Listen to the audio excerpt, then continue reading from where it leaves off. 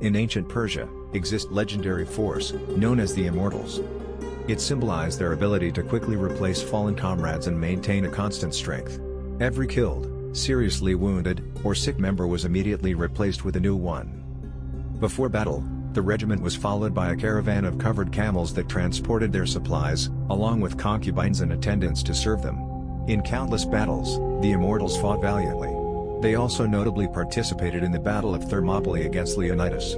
But they were not invincible. At the Battle of Marathon, they faced Greek warriors who emerged victorious.